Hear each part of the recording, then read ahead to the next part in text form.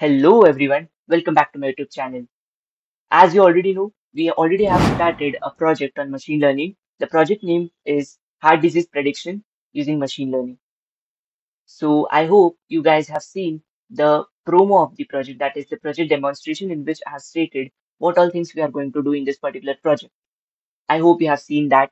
If not, then please search it on my channel or you can get the link to that particular video in the description box. Now, in this particular video, we'll proceed with that particular project. And in this video, we'll see the dataset that we are going to use for that particular project. So this is the dataset that I have taken for the project. You will get the link to this particular dataset in the description box. And this dataset I have got from Kaggle. Its name is heart.csv. Now, in this particular dataset, you can see there are total 918 observations, which means there are total 918 rows and it has 12 attributes, that is 12 columns. You can see over here, let me show you all the columns. So these are 12 columns. In this particular video, we'll see the significance of each and every column. You can see that this particular project is a binary classification project. You can see the target column contains the two classes in it, that is 0 and 1. 1 means the heart disease present in the patient and 0 means it is not. So let's start with the very first column, which is age column. Here you can see it is a numerical feature and its distribution goes from 28 to 77. You can see it follows a normal distribution. I hope this is clear. The next is the gender column. Here you can see there are two values, male and female, and it is a categorical feature. We will have to convert it into numerical values because machine learning doesn't accept the string values. We'll have to convert it into numbers. So we'll do that in the data cleaning part that we are going to look into in the further videos. You can see the distribution of the males patient is 79% and the female patients as 21%. Next is the chest pain type. You can see there are total four classes in this. The first is ASY, that is asymptomatic type of chest pain. The next is NAP, that is non-anginal pain.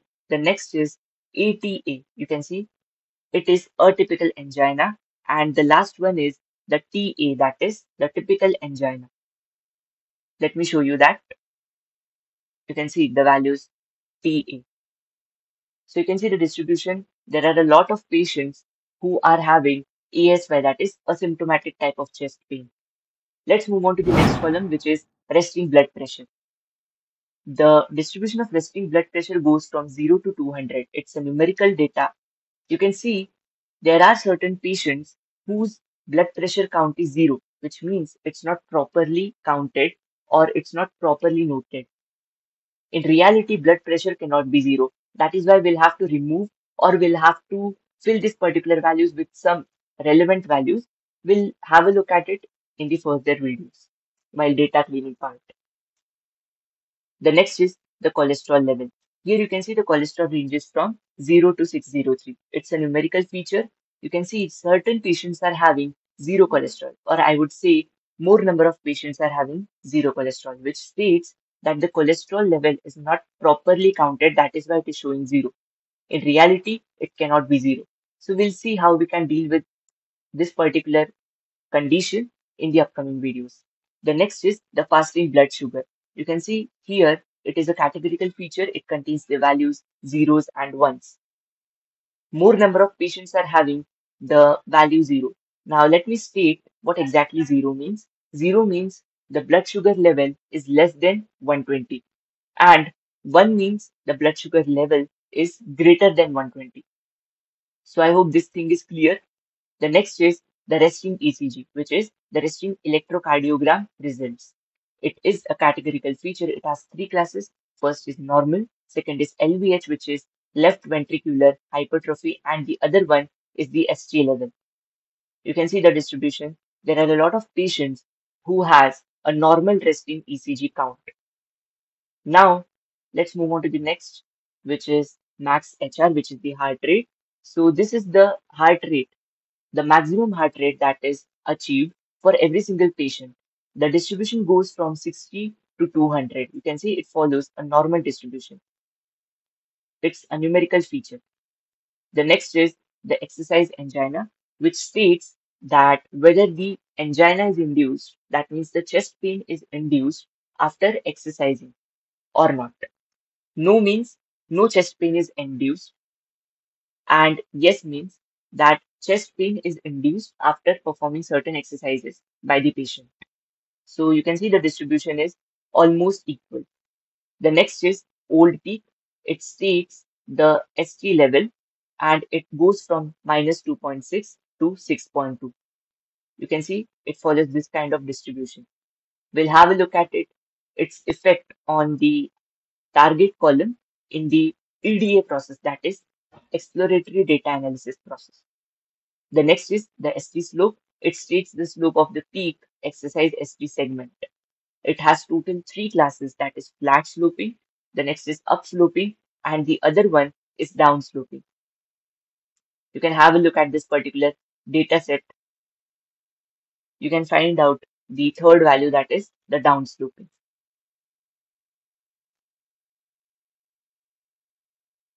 You can see over here, down. But these kind of values are very less, that is only 7% of the entire data accounts for this particular value.